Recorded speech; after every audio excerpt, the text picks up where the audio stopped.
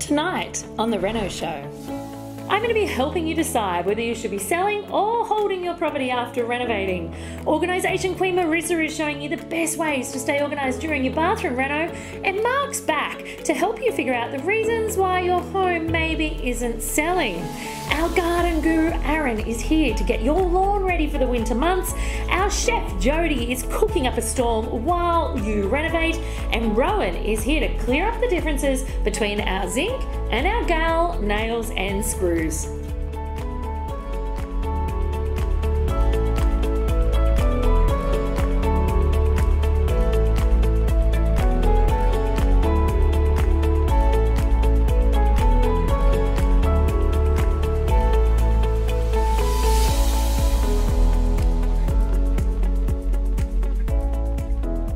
Hey guys, Naomi Finlay here.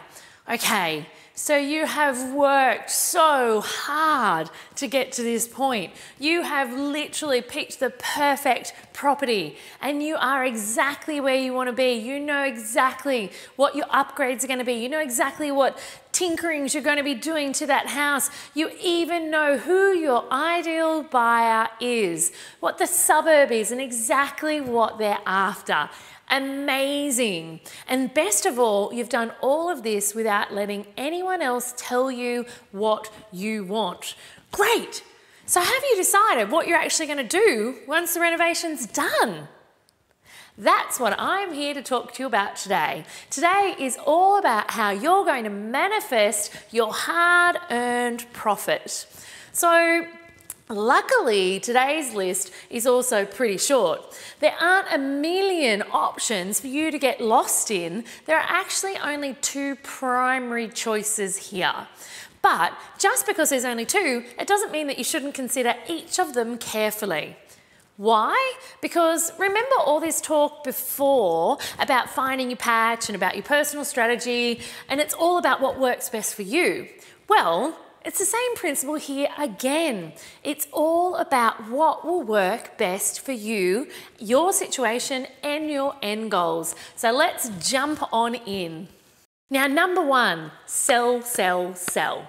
The first option is to sell. It's pretty obvious. You buy a place, you renovate it, and then you sell it as soon as humanly possible. Simple, right? Well, this is what you're probably thinking when you hear the words house flipping. If you don't flip a pancake in time, it'll burn. Same thing when you're renovating a house. If you leave it in your possession for too long without doing anything to it, those sneaky interest repayments will burn holes in your potential profits. So you sell or you flip. Boom! Profit is realized. Next project, here we come. Selling is great because it does let you see your profits almost immediately. There's no slow release, there's no drip feed involved, and that's pretty handy if you want to jump straight into your next reno. It's also nice to receive that sum in bulk. It's a great way of boosting your motivation after all of that hard work. So apart from the obvious quick release of profits, there are other benefits to selling straight away after a renovation. For one, all of your upgrades, all of your polishes will be absolutely fresh. That new oven will be shiny. Those cupboards and all that sleek, soft close hinges will be working perfectly. And the walls will have a perfect, beautiful finish, not a mark in sight. And then that way, your potential buyers will walk into the place and be like, wow, this is brand new. It is just for us, and it's exactly the reaction you want. The other great thing about selling straight away is that you probably are selling more than likely in the same market that you bought in. Now, this is especially handy if your market is hot, hot, hot. If you have a whole group of potential buyers that are diving over your property, then it is a winner. And for that, that means you'll actually make more profits in the end. But you should also consider the business aspect of this. The more assets you have in a business generally, the more risk that's involved. So getting rid of some of those assets will help reduce the risk and in turn reduce any stress and time of having to look after it all. Selling your renovation project will do exactly that, particularly if you're doing renovations on the side. It will help to not be burnt out by that side of business. So there are plenty of pros, right? Absolutely. But what about the downsides of immediately flipping the house or selling the house?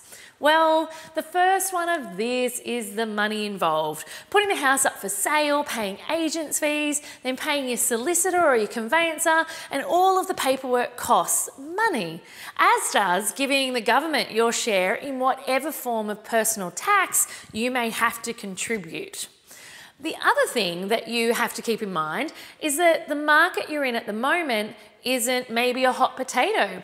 Maybe all the buyers aren't fighting over it. Maybe you are better off waiting and seeing if your market moves. Interesting. All right, straight on to the second option now. Number 2, the main second option that you have if you're not looking to sell is actually to lease or rent the property. So if you choose to keep the property, then obviously you would still want to be making money from it, especially now that you've put all of the hard work in to make it so awesome. So the simple solution to that is to lease it or rent it out. And this could be short stays, B&Bs, or a long-term lease. Now, one of the perks of this option is that you get a consistent stream of money coming in. That's a great way of making sure that your own bills are paid for, and you also don't have to pay any agent fees in selling the property. But the biggest perk, absolutely, is that you get to use the equity that you've just created in this amazing renovation to leverage and buy your next project. So although you don't physically see a big lump sum of cash, it's there for you to use on other properties. And this is a great way of avoiding some of those interesting taxes that you might be subjected to if you were to sell. Pretty great, huh? So what's not great about the renting option then? Well, I think the most annoying one would be that nothing stays new forever. Eventually, depending on how long you hold the property, of course, you'll probably, have to give it some more touch-ups. That's just the nature of owning property and having it leased. Those flawless floorboards will eventually get a little bit scratched or faded, and those walls will show signs of day-to-day living, marks, dints, here and there. And that shiny state-of-the-art oven won't be shiny for long. In terms of capital though, nobody can see into the future. So it can be hard to see how long it will take for a property to grow in value if you choose to hold it even further, and when it will be worth selling. So what about rental demand? What if that drops and you have a lower rent? Are you going to have enough serviceability to cover the loan? The other thing to think about, although they aren't a big chunk like an agent selling fee, is unless you manage the property yourself, you're going to have property management fees. And it's a small part of your rental income that will disappear. I'm absolutely not recommending that you self-manage the property unless that's something that you're skilled at. But it is something to consider and weigh up when you're considering these two options.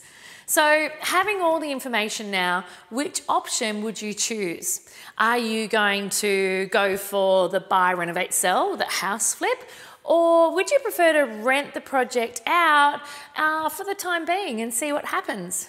You know what? It all depends on you, your lifestyle, and your version of wealth. So be armed, be informed, and make the decision going forward.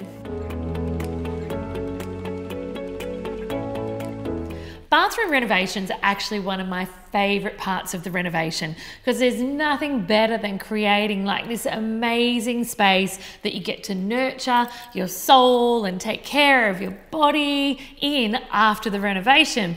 But there's like a little tunnel that you need to go through before you get to that. And realistically, we use our bathrooms so often, and every single member of the house uses your bathroom, their bathroom. And so if you're going to undertake a renovation of a bathroom and it's the only one in your house, it can present some substantial challenges.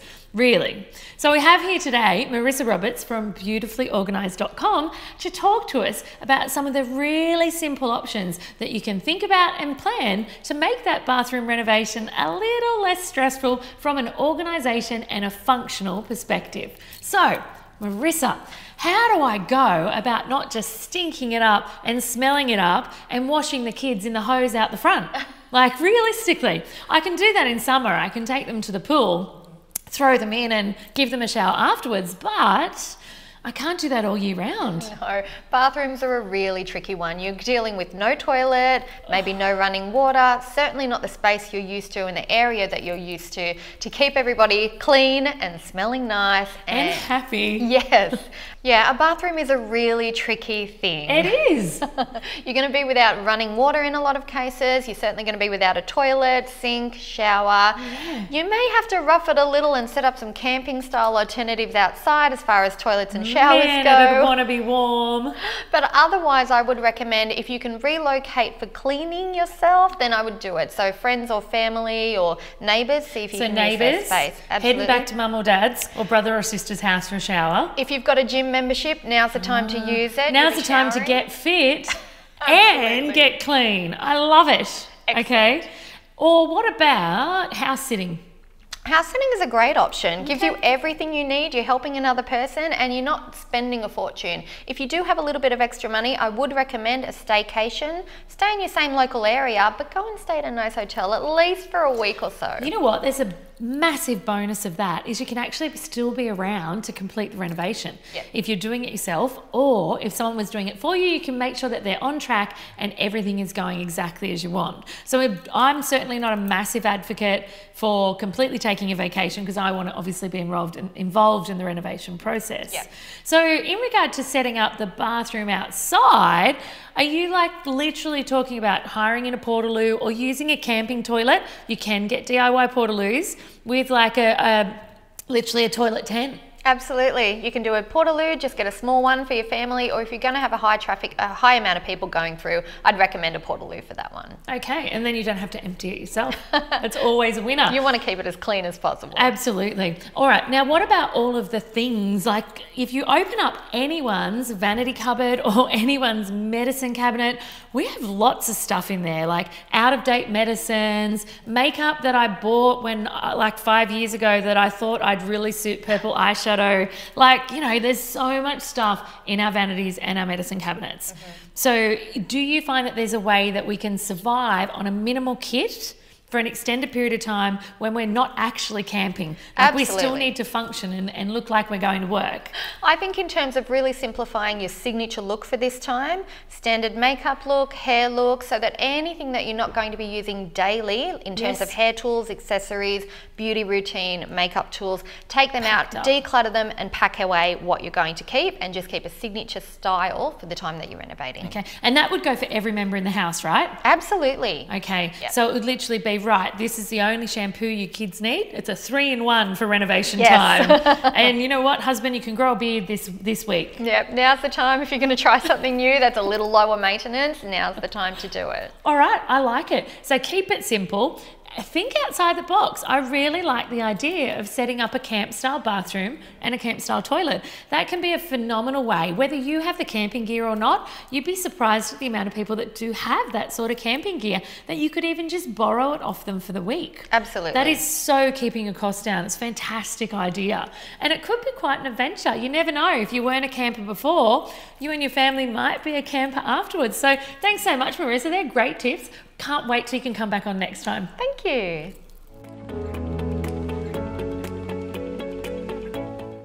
All right, everyone. Tonight we have a very prickly question that I have, I know, scary, that I have MK Mark Kentwell from PRD Nationwide, Newcastle and Lake Macquarie here to answer for me. Are you ready? 100%. Okay, brace yourself. All right, he's ready. So, I've got a house on the market, let's pretend, and it's just not selling. Okay, so what do I do? What are my options? So many people get put in this position where for one reason or another, the house isn't selling and they literally feel trapped. What can they do? Well, it's a really fair question, and I coach a lot of agents around the country on educating clients. We've sort of moved from the sales business where we're controlling the whole process, and we've almost moved into the education business. Yes. And there's some advisory on there as well. So you've got to be monitoring what's going on around you, but then you've got to also look at the things you can control. Okay. So let's look at the factors that govern you getting a great price. Okay. First one presentation. is presentation. You knew I was going to say that. All right. So obviously we're assuming that the property is where it is, the location's set. Yep, can't control that. And the building is the building. We're not going to go through a full-scale reno to put it on the market. Correct. So we're just talking about controllables, presentation. Okay. All right. Okay. Presentation's a big one. Promotion, the size of the audience that you're actually marketing it to. So how wide the reach was of the campaign? Yeah. Now, how far did you go in digital? Did you acknowledge that social media is a real way of selling property now? Yep. Did you still use a bit of print to get that passive audience? You mean it's not just the newspaper? Sorry, I was just playing with you. Sorry, keep going. It's definitely changed in that regard. What strategy, are you communicating well to the target markets, quality of your photography, all that stuff. Okay. So presentation, home staging, gardens, everything that you coach people on. Yep. See Naomi's 1 million episodes of how you can do that stuff, right? And her world-beating career in staging. So second thing is promotion, size of your audience. Third one, sale method. Okay. So is the sale method appropriate for the area, the agent's skill set, and is it creating any demand? Can you expand on that? Because that is something that isn't often talked about, and I've noticed it in my experience, and it heavily impacts the result. So it doesn't mean you have to do what all your neighbours are doing for the sale method to be appropriate for your circumstances. Okay. So, for example, I coach agents on how to be better at auction. And now auction is an extra skill set you need to learn. It's sort of like you go and get your degree and then you get your master's. Yes. So to get auction, you've got to know things that private treaty agents won't have in their tool bag.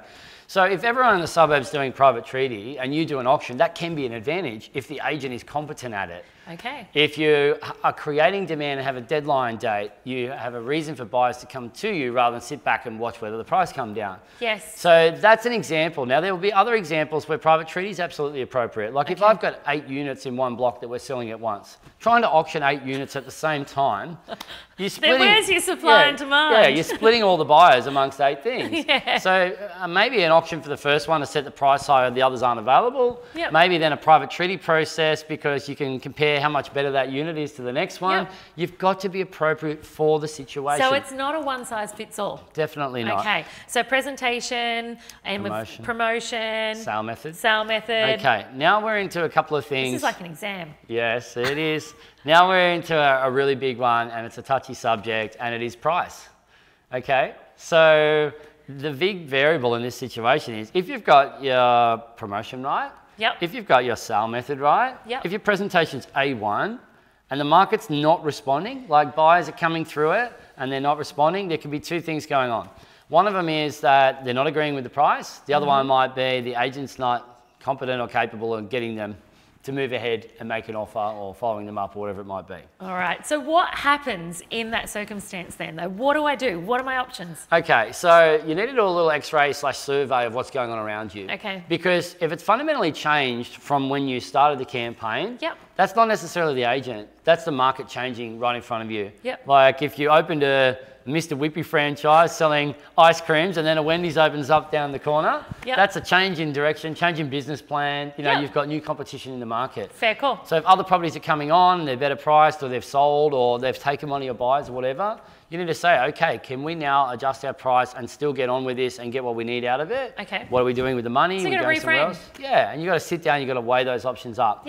If you think it's an agent issue, it's a whole nother kettle of fish. Now, hopefully you've chosen your team well and you spent a lot of time on agent analysis. You haven't just picked the cheapest one. You haven't just picked the one that's told you the highest price. So important. You haven't just picked the one that's told you what you want to hear. No, you don't need to do that little bit up. You don't need to worry about home staging. No, the purple wall is okay. Yes. Never list an agent that says the purple wall is okay. Yeah, it's just a dangerous colour in real estate. It is. Yeah, I've never heard it described like that. Those that are in the real estate industry will know why I'm saying that, but right. I'm not going too much further with it.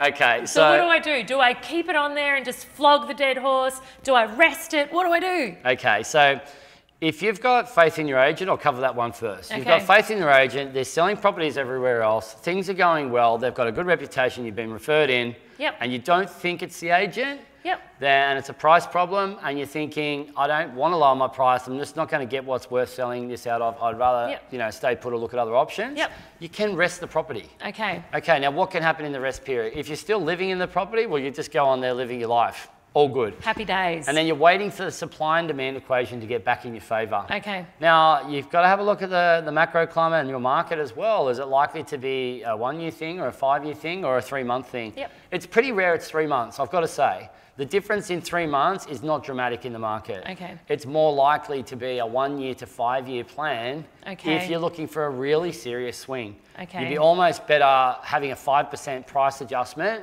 And getting the rid of it action. now. And it might not be at the price you adjust to. If you're using price guiding, if you're using auction, Yep. you might find this competition, you end up close to where you want to be anyway. Okay. And you move on and you're buying in the same market and you take those gains with you. If you're going to move out of it and put a tenant in the property, you've got to think about, okay, I've got to restage again next time. the additional cost. Are they Is it going to worth bash just a it up? small price drop? Yeah, they're going to bash it up like paint-wise and all that. Even great tenants still mark up property. Well, it's wear and tear. Natural wear and tear. Normal wear and tear. So then you've got to come back in and consider those costs as well. Okay. And then if there is a serious gain, you've got to look at, did it become a capital gains issue because it's no longer your principal place of residence? And you'll get good advice on that. And there are some provisions about how long you can leave it. Absolutely. But if it's going for several years, it might be something you really need to take into account. So this is where a good agent and potentially someone who's in your financial advice sphere can sit down with you. But a good agent can look at these options and say, look, this is where they're probably going to buy it. Yep. But when you adjust the price, you don't just adjust the price, you remarket the property as well. Interesting. Because you're now in a new category. Those buyers might not have been seeing it before because it was locked out on their filter on realestate.com or domain. Now you adjust to the new price guide and you could pump actually it get a harder. whole new influx. Absolutely, especially if you pump it harder. So if you're going from, say, 650 down to 590, different kettle of fish. Under 600. Yeah. So that's a new bracket of people who might have been looking up to 6. So you market harder in that bracket. It's almost like a fresh listing again. Okay. Everything and you can sells do that best without fresh. resting. You could do that just with a price adjustment. Absolutely. Like, there might be buyers circling that property. They're just going, geez, I really hope it doesn't sell because I can't Driving afford it past, at going, I hope they're still there when I can afford it. that. It happens. And, with your agent, you're sitting down, you're agreeing on the game plan, how much communication you want, what kind of feedback you want about the buyers that are coming through, Yep. whether you want open homes and private appointments, the days, the times that you've got access. You're all agreeing to hold your nerve and put some stamina into it. Yep. And once you've tried that, absolutely, if you're still not hitting it at the revised price, you're kind of in a position then where you might be saying, look, I'm forced to rest. Yes. Because I just can't afford to sell it for less than this. Yes. You reassess your whole game plan. You know what's the biggest thing that I've gotten out of this is the importance, and I always talk about how an agent is an epic part of your team. Even if you're not renovating to flip and sell, it's so important that there's agent information, local on-the-ground knowledge into your renovation that you're doing. And it's about communications and relationships. So I think that's awesome, because one of the things that you just said then, and it was awesome, is about having open conversation, making a commitment together to how you're going to sell that property. Absolutely. And again, I implore you to not only choose your agent based on the fee that they're offering, because there's a lot going on behind the scenes in the agents that are a full service outfit. Yep. And there's very little going on behind the scenes on the low service outfits. Everyone's working on similar actual profit margins. It's just some people have got a lot less people in the process or a lot less thought or a lot less competence. And if you ever ask for an agent that charges their selling fee without success, I'd be really looking at that. And there are out there. Looking at that hard. Looking at it hard. Marketing's different. That's not the agent. That's the campaign that they're booking for you and project managing and all that. They're hard costs. They're hard costs, just like painting your house. But That's right. an agent that says, here's my fixed selling fee and we'll do everything for you, as if they've got the same level of interest in getting you a great result. Where's the buy-in? Where's the skin? Not a lot of skin in that game. Watch out for those ones. Okay. All right. Thanks, MK. Great to have you back on the show. My pleasure.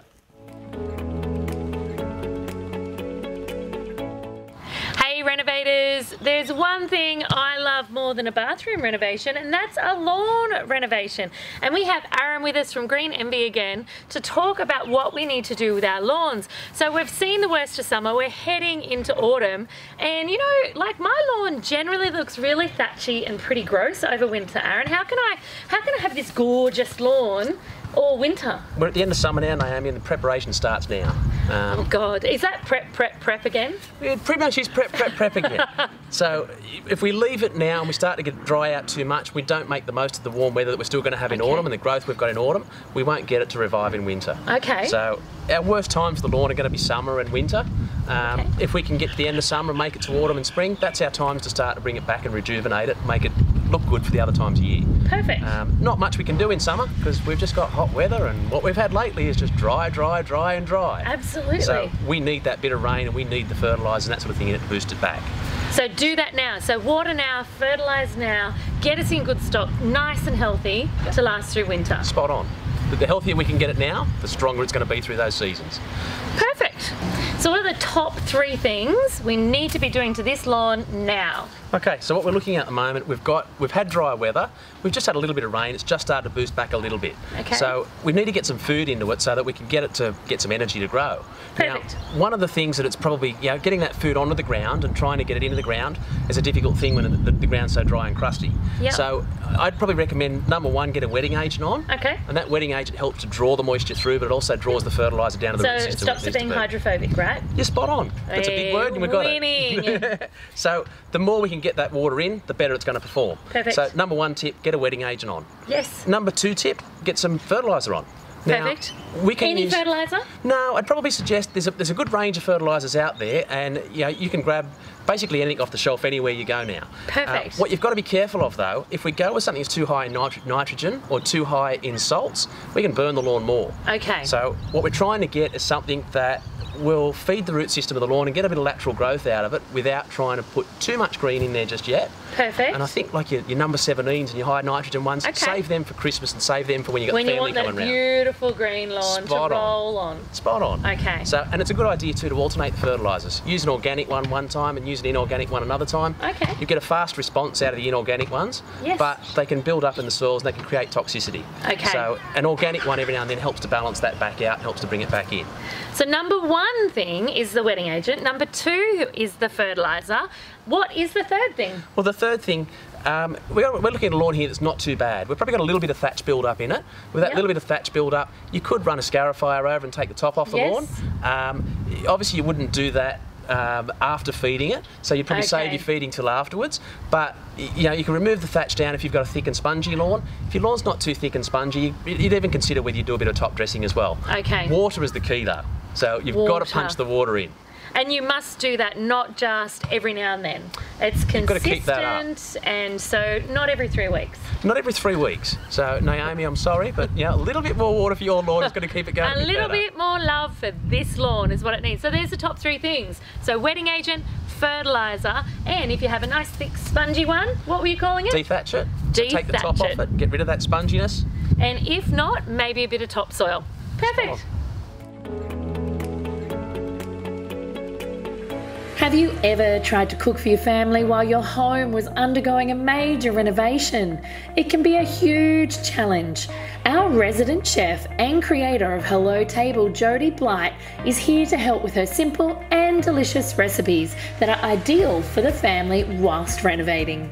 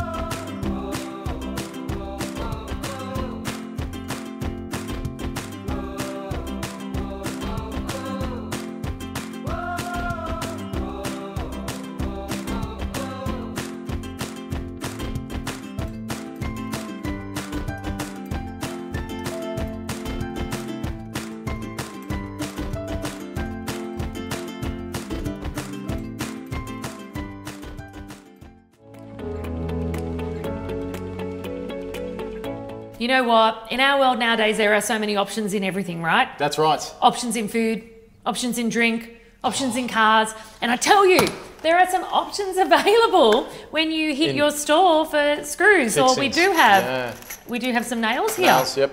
There are so many different options. And I mean, even to a seasoned renovator, I go in there and every 6 months there's a new finish, there's a new head, there's a new something. Yes. And it can be really overwhelming. Don't get overwhelmed by it, because essentially they're all doing the same thing. They're fixing one thing to another thing, okay? The difference is, what is the thing that they're fixing to the other thing? How big does it need to be? How big is it? What sort of weight is it carrying, if it's carrying any weight? And whereabouts is it? Is it outside? Is it inside? That's essentially what it comes down to. So don't get too thrown. A lot of this stuff does the same stuff as other things do. They've just got different names and different coatings and things like that. So when I read this though, there's just so much information, and one of the things that stresses me a little is that across different brands, it doesn't feel that standardized. Some things do, like obviously the length of the screw or the length of the nail, the gauge, so how fat or skinny or broad or slim the shank of the nail is. But then they have other really interesting things, like you have a bugle head. You have, I saw earlier, we have, I don't even know the name for it. There's a square fix here. There's square fix here. Or type 17 it's called. So there you go. It's not even called square fix. That would be too simple. It's called a type 17. And then you have your standard Phillips, and then you have your normal nails. Normal nails. But then we go like one step further. So here, what have we got? We've got gold. We've got gold passivated. Right. Galvanised. We've got stainless here. We've just got raw steel here. We've got brass. I don't even know what these have got coated on them.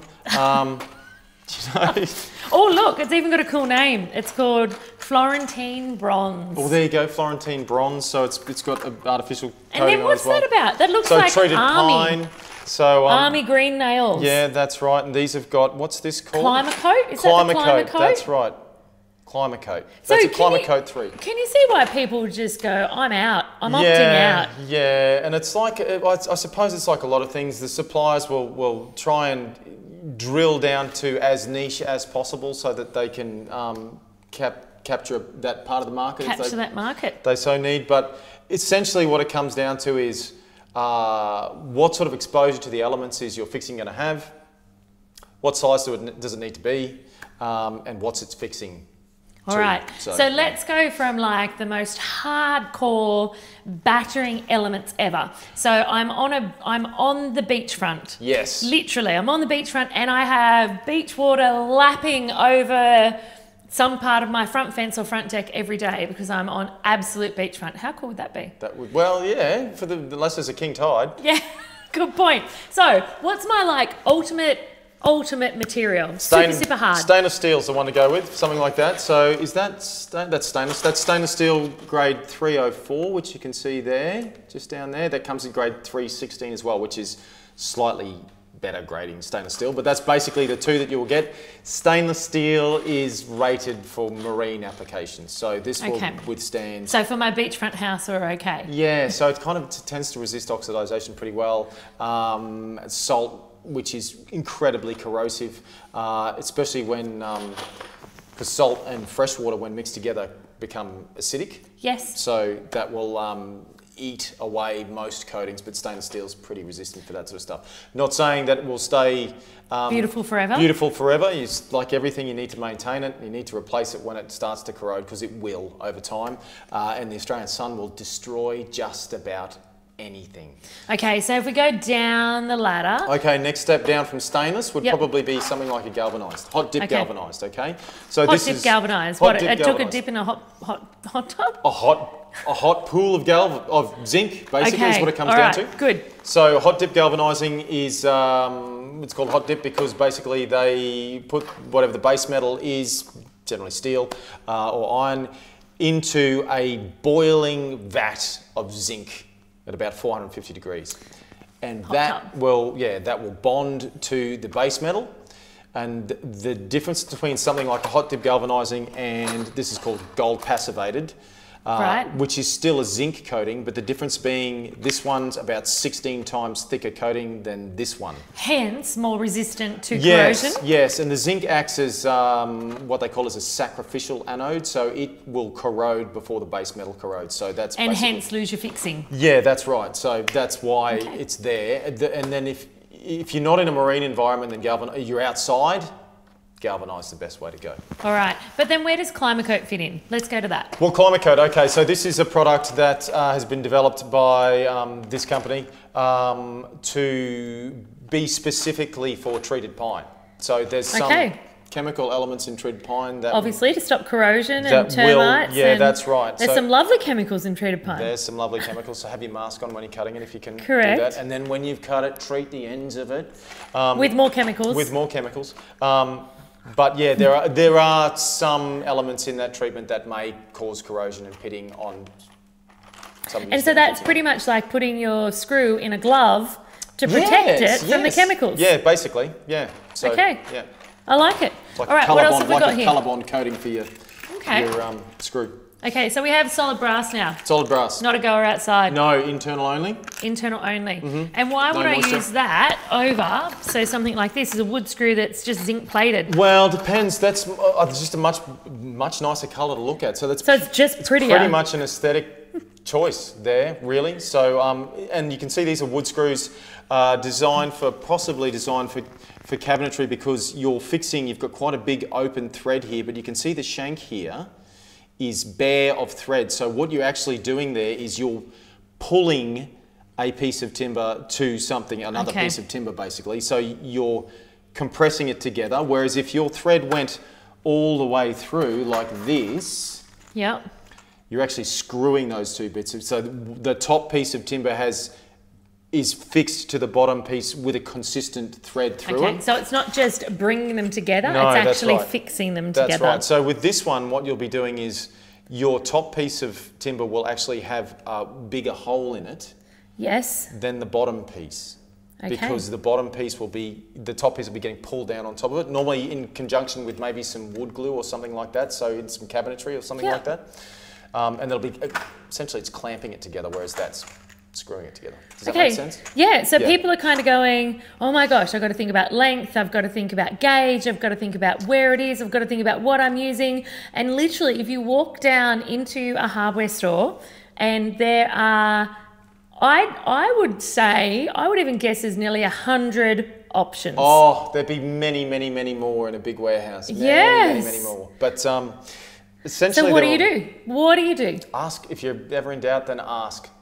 That's the best you can do. So basically what it comes down to is size and application. Where is it going to be? Is it outside? So when you go into a place and you say, hey, I need a screw, you need to be able to give them answers. What am I fixing? So what am I fixing and where is it? That's right, yeah. Okay. Yeah, there you go. Yeah. They're the golden rules. What am I fixing? Where is it? And if you can't get the information from the snippet, so the 101 of fixings that we've just given you, remembering that stainless steel is the king. There's really good descriptions on the back of most fixings too. They'll give you a fairly good idea of the fit for purpose used for that fixing. So if you're ever in doubt, then check that. And also with some of these like bugle head fittings, they'll tell you on the back the type of tool you need to fix it as well. Because it's not often just a screwdriver head or standard Phillips head, so you might need to buy that from the tool shop as well. Otherwise, you're going to get home and go, well... Going to be sorely disappointed. You will be. And no one hates it more than me or you, I'm sure, or you at home, by having to go back to the hardware store after you've just spent 6 hours there grabbing your gear, and for the sake of something that's $2 that was in a little corner of the tool shop. Yeah, so check out the tool you need to put these in. Yeah. Absolutely. Hope that's made it a little bit easier. Next time you walk down the tool aisle, you'll feel a little bit further along the spectrum from novice to expert when it comes to all things fixings and screws. A camping toilet will do the trick. Yeah. Yeah, I've lost that one too. Really? It would be so cool to have a party here. Perfect. So, hold on, let's stop into the car. If you're going to, sorry, I stopped that one. Okay. too much hot and humid and Let's wet do that weather? again. Yeehaw! Next time on the Reno Show, I'll show you how to sell well with my best staging and styling tips. Jen from Interiors Addict is sharing this year's top outdoor trends. Property analyst John Lindemann is giving us his insider secrets for buying the right property. Rowan is here to tell us why you should choose a hardwood deck over anything else. And I'm hanging out with Bristol Paints to show you how to use rinse-free sugar soap. Catch you then. Remember to like and subscribe to our channel to receive weekly renovation and lifestyle inspiration. If you have a question about today's show, leave a comment below and we'll be sure to get straight back to you. Hey guys, have you heard about the amazing new renovation app? It is the rapid Renomate app for your phone, for iPhones and Androids, and it has just taken renovation to a new level of ease. It can track everything from your timelines to your budget, to your paint colours, your supplies and your tradies. It has truly transformed, streamlined and made the renovation process so much easier. If you'd love to get your free app right now, click the link below and download it immediately to your iOS or your Android device. Happy renovating!